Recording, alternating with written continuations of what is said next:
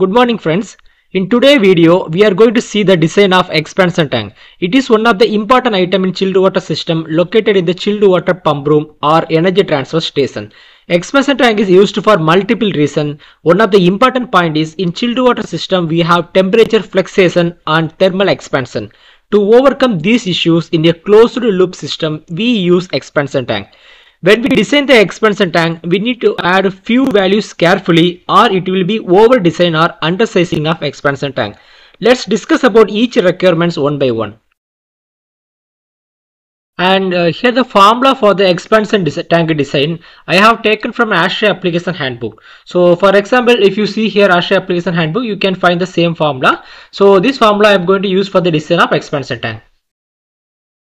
So here the first thing is like a volume of water in the system. So in order to find out the volume of water in the system, for example, you consider you have a closed loop system like this. You have to consider the complete pipelines from chiller to the last FCU, the complete pipeline, supply pipeline and return pipeline. So the full pipeline length you have to consider. Secondly, volume means you have to consider all the equipment, like for example, if you are using chiller to AHU and FCU, different combinations like this. So you have to consider number of chillers, number of FCU you are using for the throughout the project. So for example here, so for this project I have used for just for example I have used 3 pipe size, 50 mm, 75 mm and 110 mm pipe size, and use each pipe size with the different length, 8500, 4000, 2500 feet I have used for the pipelines.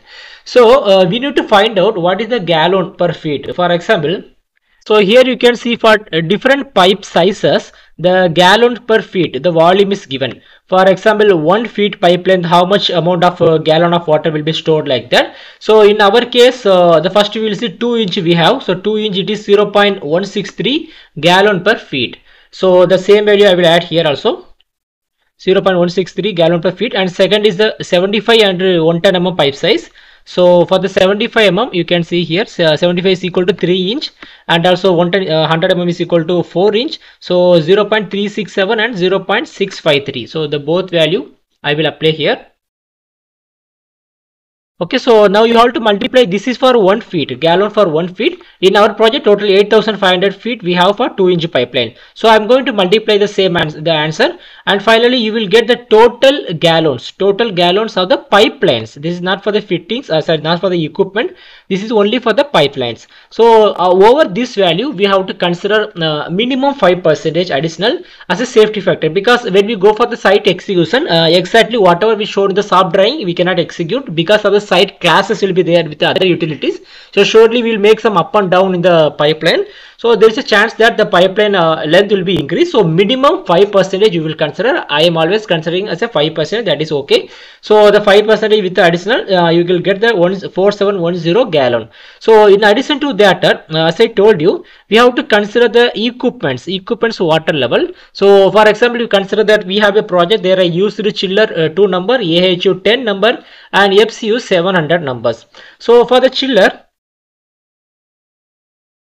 you can see one selection seat, 230 ton air cooled screw chiller with York brand, which is one of the famous one. So here if you go here, fluid volume which is given 269 liter. Okay, so this is for the chiller. Similarly for the AHU and FCU you can get the value from the technical data sheet, but openly saying that for the chiller, okay, I entered the same value 269, and total there are 2 chillers, so it is 538. And AHU also you can get from the technical data sheet. It will be very less amount of water will be there based on the surface area. For example, in our project we have 10 AHU, so based on the technical data set I consider like 50 liter, so it is total 500 liter. So coming to the FCU, there are 700 FCUs are there. I consider for example 5 liter, but mostly FCU 2 liter, 3 liter, even 1 liter also there for the small FCU. So here I consider 5 liter. So that is a total which makes 4538 liter. If you convert to gallon, it is 1198 gallons. And addition to this one, again same like pipe sizes, I have considered 5% extra for the equipment also. So here total 5969, which comes from the by adding these pipes and also the equipment, total volume. And coming to the lower temperature and higher temperature, if you go to this chilled water system here, like for example, this temperature is 5.5, and the temperature which comes from the building load, it is 11.5. Just for example, I'm telling. So the 5.5 temperature is the minimum temperature which will be circulated throughout the system. So this minimum temperature value we have to consider in this column, like a 5.5 degrees Celsius. I converted the equivalent in Fahrenheit, and that is the minimum temperature of the system. Coming to the higher temperature, this is where most of the engineers make the mistake here. Actually, for example, because I am in Dubai, I designed a project for the Dubai. So if you go to Dubai Green Building Regulation, so this is the Dubai Green Building Regulation. So if you go to this one, you can see here the temperature value, dry bulb temperature. So this is 46 degree. So the important condition is this is for the air. This is for the dry bulb temperature for the air. So most of the time the engineers are considering the air temperature to the chilled water maximum temperature, which I have seen in some report. So practically saying the temperature of the air, this is the maximum temperature in Dubai. We need to consider 46 for the design, have like a cooling load calculation. Air temperature is not equal to water temperature. So here they are mentioning higher temperature means the higher temperature we need to consider when the pump is off. When the chilled water pump is off, that time what is the temperature we can experience in the chilled water closed loop system. So we cannot consider the same 46 degrees Celsius air temperature as a water temperature, maximum temperature during the pump off condition. So now practically saying the temperature inside that one, it will be like 5 degree lower than, we can consider 5 degree lower than the air temperature. If outside it is 46 mean, inside you can consider 41 degrees Celsius. So that is the safe side. We normally consider the country temperature, I mean the air temperature minus 3 to 4 degrees Celsius. Okay, so I am used to consider like 3 degree lower than the air temperature. If the country if the Dubai temperature regulation says like a 46 means, we can consider 43 degrees Celsius. So that is the maximum temperature we can consider for the chilled water design. And coming next one is the pressure value, minimum and maximum pressure similar to temperature. We have to consider like first atmospheric pressure, that is the PA. So atmospheric pressure normally 1.01325 bar, that is atmospheric pressure constant value, which is equal to 14.7 psi. And minimum pressure at a tank. So this is again a area where most of the people make the mistake. So the minimum pressure, if you say practically, some people like consider 1.5 bar for all the application expansion tank, but practically saying that is not the correct one. For example, here just consider one high-rise building with the different floors. So we have two cases. Let's assume two cases. First case, we have the expansion tank located in the ground floor. We have the chilled water pump room in the ground floor. Second case, we have the expansion tank located in the roof because the air-cooled chillers are there. So the pump room is located in the roof. So let's come to the first case. So here the concept is, for example, the minimum pressure means when the system is not running, what is the minimum pressure existing at expansion tank or the means throughout the system. So what happen if the tank is located in the ground floor? So for example, the pipe is running like this. The pipe is running like this.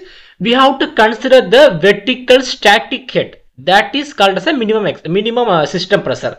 So for example, here means this is the vertical static head. So this height is the minimum system pressure, means the minimum pressure we have to consider, and which is acting on the expansion tank. Secondly, if the expansion tank is located at the roof, so how this static head we will consider same like this one. So this case it is not required to consider in this point of view. So as I told you, if it is located in the bottom, so this vertical height which is acting from here to here, so this height, for example, say it is 40 meter. So normally how we are considering 1 bar is equal to 10 meter head. So 40 meter means 4 bar. That is the minimum static pressure we have to consider. So based on the location of the expansion tank, this minimum static pressure value will change. So as you see in other place like 1.5 bar constant pressure or 2.5 bar constant pressure, the safe side, that is not the correct way to consider the minimum static pressure for the expansion tank. So here in our case, we have, for example, 44 meter head building is there. The expansion tank is located in the ground floor. So because of the 44 meter head, as I told you, 1 bar is equal to 10 meter head. So I am going to consider 4.4 bar. That is the minimum pressure head value I am going to consider. So 4.4 bar means 1 bar is equal to 14.5 psi. So 4.4 means 4.4 into 14.5. So total 63.8, I consider 64 psi. So the P1, the absolute pressure at a lower temperature, is equal to the pressure value what we got plus atmospheric pressure. So 79 is equal to 64 plus 14.7. That is called as a P1. And coming to the maximum pressure in the system. So for example, we have done the pump head calculation. From the pump head calculation, I got 6.9 pressure, including the safety with the safety factor. I got the final pump selection, that is 6.9 bar for the project. So 6.9 bar is equal to 100.05. I multiplied with the 14.5 constant value to convert bar to psi. So in addition to this value, what value we get from the pump head, we have to consider some additional correction factor. That is called minimum 10 psi. We will consider as a correction factor for the pressure. So for example, 10.05 is the actual value plus 10. So total 110.05 we have to consider for the maximum pressure. So some people consider 1% over this pump head as a safe side. So normally 10 psi over the pump head is also acceptable. That is okay. So coming to the P2, the maximum pressure, absolute pressure, you need to add the atmospheric pressure plus the maximum pressure which is coming from here. Okay, so now we got the pressure and we got the temperature. So next one is the specific volume of water at a lower temperature and higher temperature. So at a lower temperature, in our case it is 5.5 degree, which is equal to 41.9 degree Fahrenheit. So if you go to this table, you can see the specific volume value, and the important thing here is we have to consider the we have to verify the unit, which is feet cube per pounds. So in our case, our answer is between these two. So we have to go with the higher one, that is equal to 0.01602. So that is for the first one. And coming to the second temperature, if you see here, at a higher temperature, so that is 109.4. So you can select the nearest value, 109.4. So if you see here, it is 110 is there. So the nearest value is the value is 0.01617. So I'll apply both the answer here.